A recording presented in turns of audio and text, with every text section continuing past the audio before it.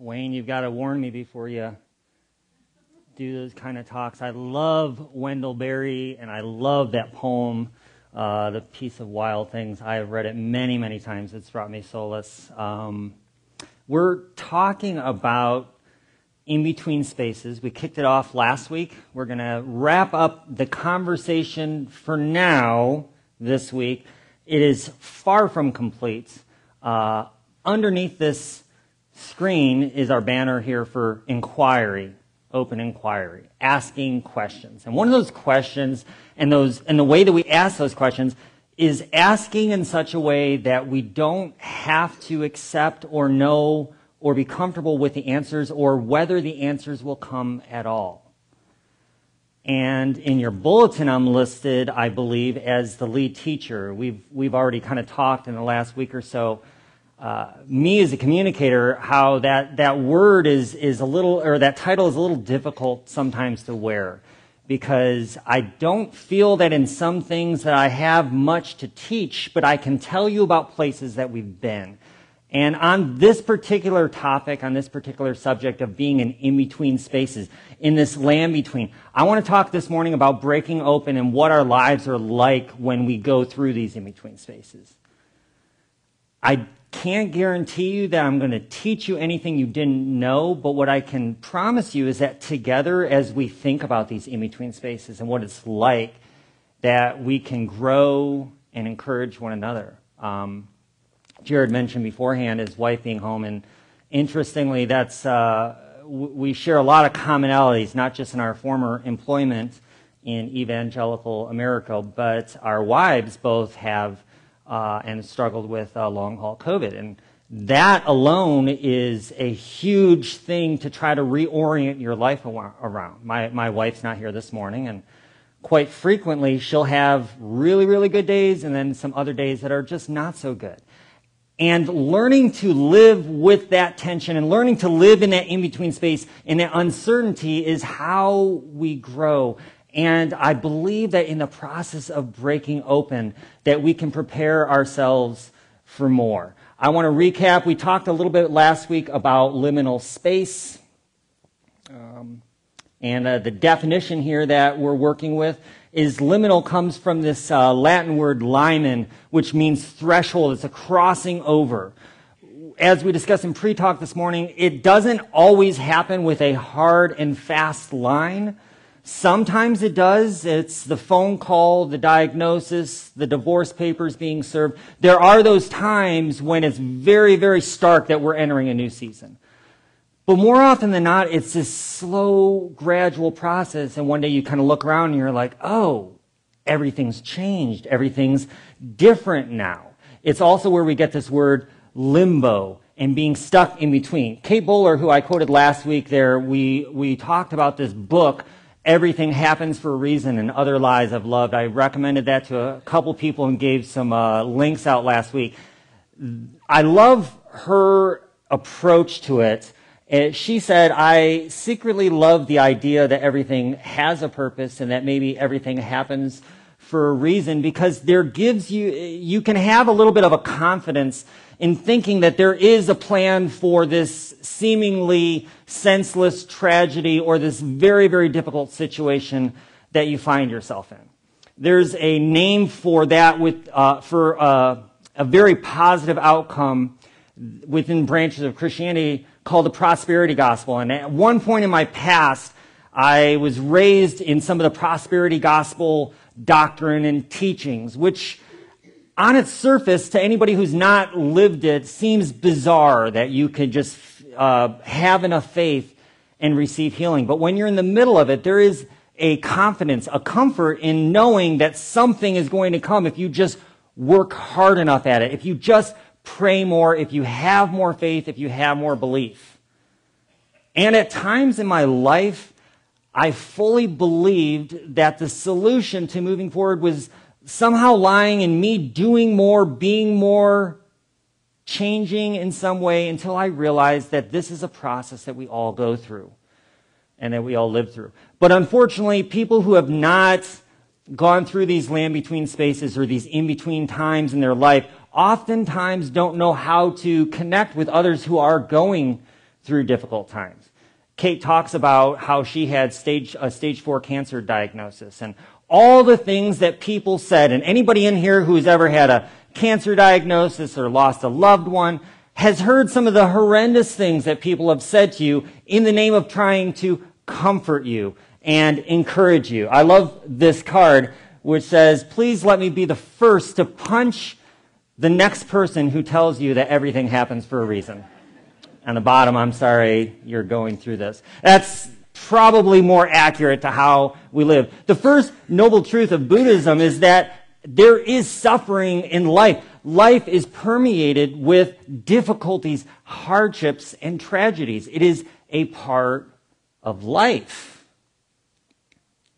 But we don't really need to be taught that, do we? Because we know from a very young age that bad things happen, and that the first time that we put our hand on the stove, or the first time that we got corrected at school or embarrassed, we learn that life is full of a lot of difficulties. I've raised two girls, Chloe and Emily. This is my oldest, Chloe. This was in 2008. We went camping in West Michigan with my brother and his family, and our kids were young.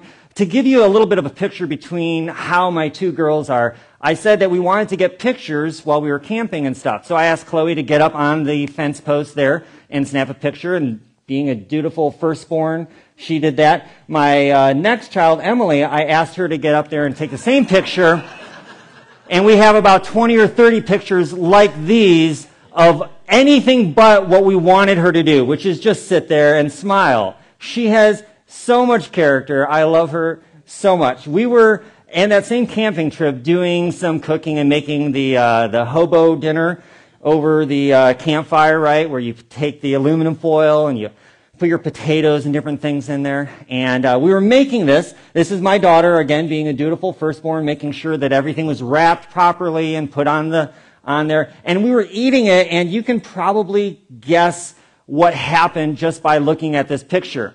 So my youngest daughter, Emily, was there, and I was looking through these pictures just this week, and I was chuckling to myself as I remember this story because I'd forgotten. In the corner of the table, you may see that jar of Tabasco sauce. And then you may see that we have a water bottle and some towels, and we're trying to flush out her eyes. And what had happened was that she had tried to make some food, and she had gotten so excited and got her hands all and everything like that, and rub her eyes, and immediately began to go hysterical, right? Kids know that bad things happen intuitively. We don't have to teach this. Yet we forget how prevalent tragedy and difficulty is in life. And it seems that the older we get, the less well we do at going through difficult things. My dear daughter Emily, by that afternoon, as soon as we cleared it out, I mean, the world had ended and she was crying and screaming. 20 minutes later, she's off playing and laughing and being goofy again. That's life, isn't it? We go through these things over and over and over. What changes is how we respond to it. What we can learn from the dukkha, the principle of suffering, that first noble truth, that there is suffering in the world, and that suffering, that difficulty has things to teach us if we let it. Barbara Brown Taylor said in her book, "I've learned things in the dark that I never could have learned in the light." I've learned things in the dark that I never could have learned in the light. So therefore, I've come to the realization that the darkness is as necessary for me as the light. The land between is as necessary as it is painful. It has things to teach us. So how do we get through these difficult times? How do we get through these transitions? This is where I feel the inadequacy of the title teacher, because I would love to be able to give you 5 steps for going through difficult things. I'd love to be able to tell you 3 principles that if you follow these things, that your next difficulty doesn't have to crush you. But the reality is, I can tell you, not as a teacher, but as someone who has gone through difficult things and continues to go through difficult things and continues to live in this limbo, this in-between state that is life, that there is no single answer, and that there are way more questions than there are answers in life. I would say that the best advice I love comes from Antonio Machado, a Spanish poet, who said, "Traveler, there is no path. Your footsteps are the road and nothing more. There is no path. The path is made by walking." Your path through your in-between space is yours to walk. The steps you take are yours alone. Another way that we have described this in our family, my wife and I, through the years, is the expression of building the bridge as you walk on it. And that's really what a lot of this in-between time feels like, right?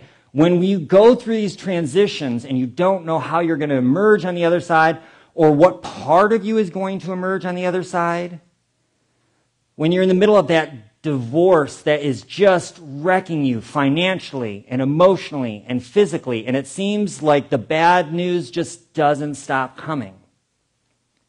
There's not easy solutions for that.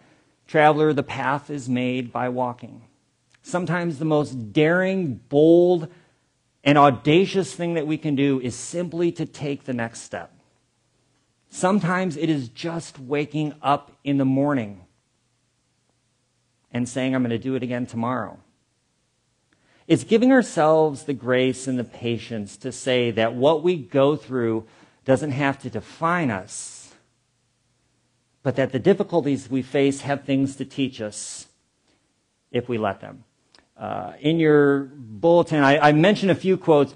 The first one is from Alan Watts, and one thing you'll get to know about me in my teachings is I'm a huge Alan Watts fan.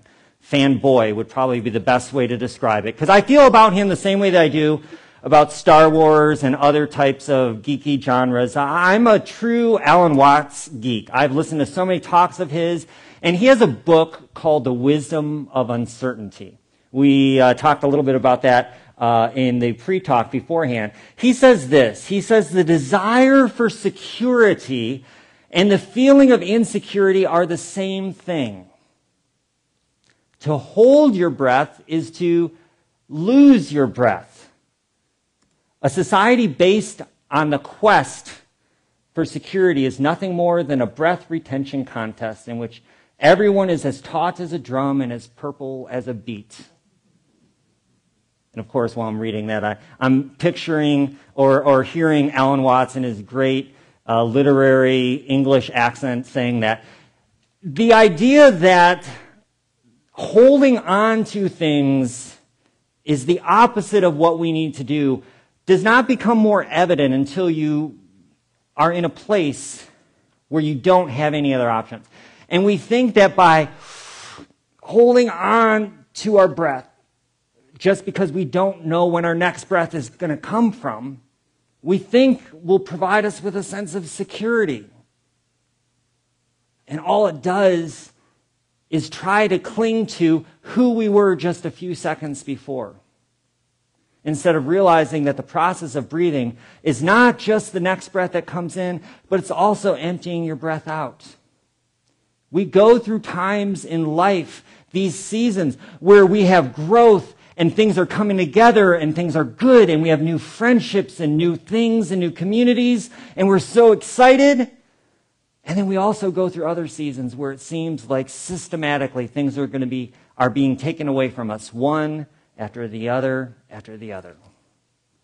The things that we clung to as a way of giving us a sense of purpose and security start to fall apart, and it's easy to become unraveled in the midst of that.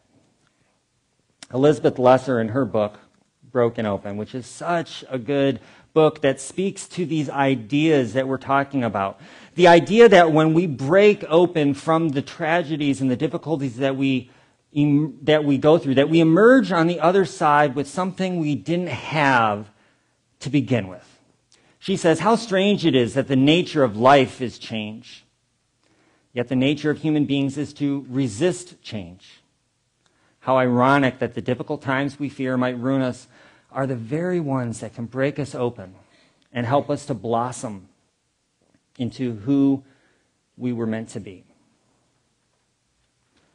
I've been through times and seasons in my life where the next statement I would add would be to tell you to trust God, to have faith that everything happens for a reason. And that verse that I have quoted for so many years and I've known, which is Romans 8:28, that I think I have such a complex relationship with now on the other side of it.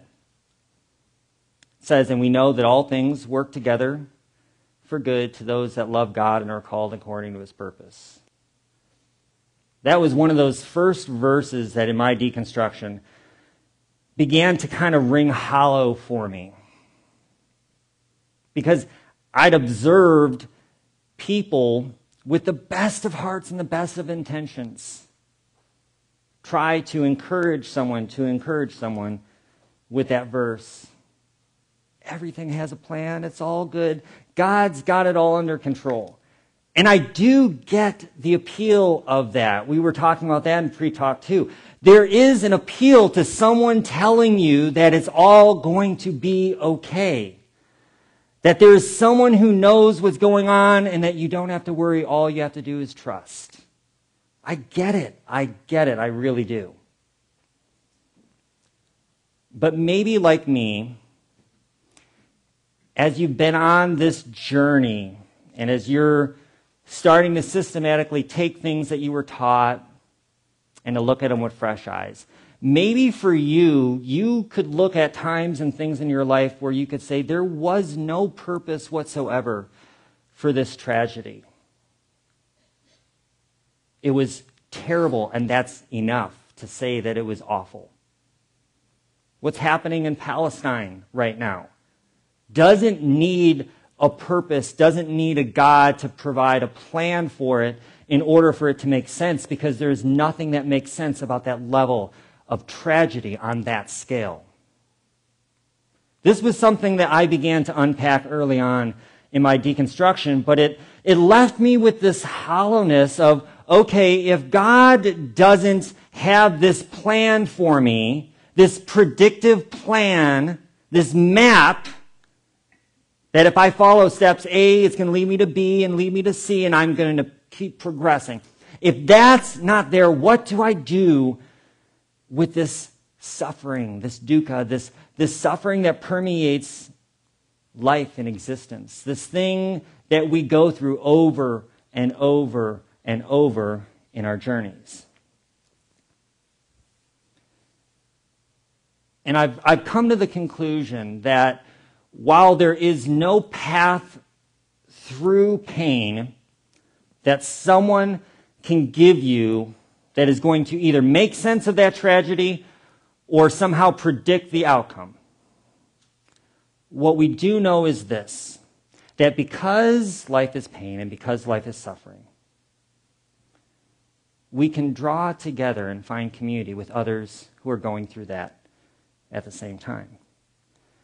That's why the best thing you could say to a person who's lost a loved one, who's gotten a terminal cancer diagnosis or anything like that, is not these words of encouragement that you think is going to help lift their spirits, but perhaps the thing that you just need to say is, it sucks and I'm sorry. Period. But for us, as we go through these things, and this is why I'm encouraged about this community, because we have a depth of story. We have a depth of history within this community. This community is 150 years of change and transition, many of them painful for those of you who lived through some of those experiences. They weren't all sunshine and roses. And yet here we are. We still emerge on the other side. I want to show a little video here. This is from the 2018 Olympics. And one of the things I hate is when companies I despise just make these amazing, emotional marketing videos and commercials. And I'm like, damn it, I hate you, but I really, really love this video. So this is one of these videos from Procter & Gamble. So just ignore the fact that it's Procter & Gamble. This is not an endorsement of them or anything like that they're doing to our planet. But the message of this video, the first time I heard it, just resonated with me so much, because you see the stories in the eyes of the children, and you recognize, if you are aware of the pain that's ahead. And this music that's the backdrop for it is such a perfect song. Unfortunately, we're going to mute it for the live stream, so anybody that's watching on our live stream, we'll post a link to this commercial later on in the notes. But we'll show this short little commercial, and then I want to wrap up afterwards here. This is a video commercial that was aired during the 2018 Olympics.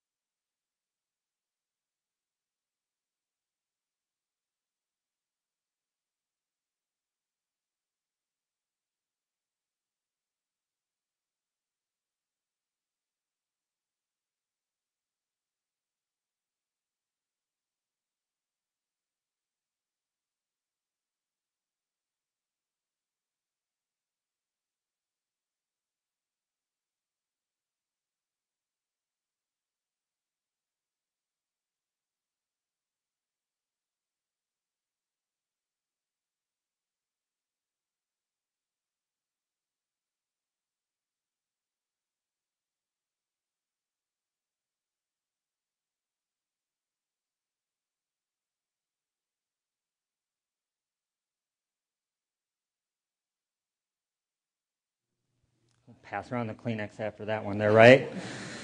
Oh my goodness.